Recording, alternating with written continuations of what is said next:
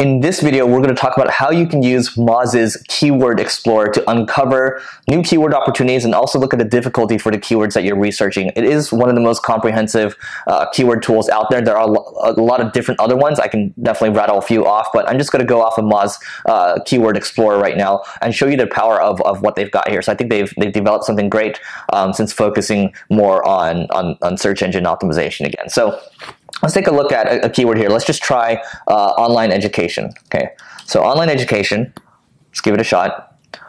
And you can see right away when it loads, it shows the rough volume for online education. So it's 6,500 to about 9,300 volume per month. And I'll show you right here, you know, what each metric actually means, or what will define everything for you. So you can see volume ranges show you with 95% or more accuracy how often a term phrase is searched for in Google each month.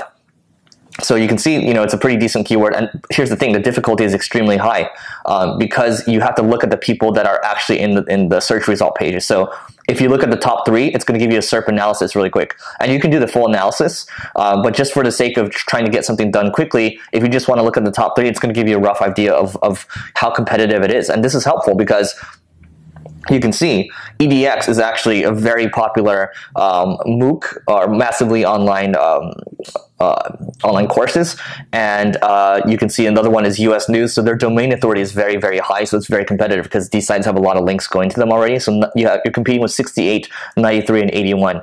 What I do like to look for as well is if there's a Wikipedia result. So let's take a look at the full analysis, and you can see there is no Wikipedia result right here. It's really, really competitive. But, you know, there is some room. You know, you can see domain authority right here, 42, you got 50. But what I really look for, why I mentioned Wikipedia, is because sometimes when there's a Wikipedia result, more often than not, that means you do have an opportunity to get a good, you know, a top 5 result, because when there's a Wikipedia result there, not a lot of the Wikipedia pages are getting linked to, which means you have an opportunity there. Granted, there are some Wikipedia pages that have lots of links to them because they're so good, and they have a lot of links. You know, Wikipedia's domain authority is very high, but given that there's so many things that so many pages that they have, so many things that they're defining, not all of them are going to have a lot of links pointing to them. So just keep that in mind. So if you take a look at this, you can see, yeah, it's super competitive, but there is some room to get into it, you know. But you look at the top 4, very, very competitive. So, you know, you might look for different permutations of this, but you can see there's a volume, the difficulty. If the difficulty is above, you know, let's just say 50, then you might want to, you know, take a look and say, okay, maybe we want to reevaluate and take a look at another keyword. But if your domain authority is very high, let's say, you know, it's 80 or so, you might want to give it a shot, you know, at the keyword difficulty when it's at 76 or so. The opportunity at 53 shows you, you know, what, based on the volume and based off of other metrics, you know, how much opportunity there is with the keyword and the potential. So you can take a look at these, you know, and you can take a look at the potential as well, just to see what it means. And then they'll give you different keyword suggestions as well. So you can click on this, see 1,000 suggestions, and you can also export to CSV and make a list as well. So very helpful to use. And you can just select each one and add it to your list, and you can tell your content writers, hey, we want to, you know, focus on these keywords. You can also look at these keywords to, you know, create new ad permutations in AdWords as well.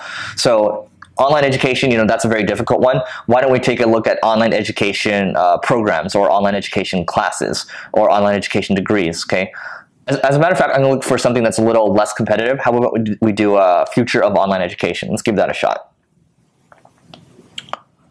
So future of online education, let's take a look at the overview.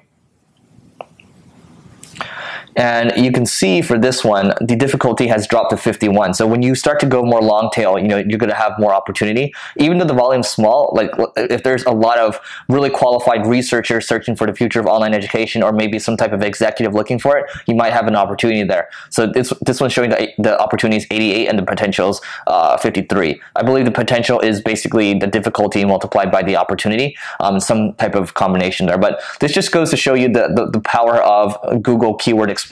You might want to mix it with other keyword tools like Google Keyword Planner as well, just to come up with ideas there, and you can come up with new permutations. You can also use Ubersuggest. Ubersuggest will give you a lot of different keyword ideas too. That's a free tool. Keywordtool.io, that is a paid tool. Moz is obviously a paid tool as well. So yeah, I mean, this is, you know, I think this is a great feature out here. you can see the top three. You have 97, 96 domain authority, and then you have a 33 domain authority. So there's opportunity with this one. So yeah, I mean, this is just basically how you can analyze SERPs really quickly without having to, open a bunch of tabs and try to figure things out on your own. This makes things a lot easier. And I think this is something you want to take advantage of while you can.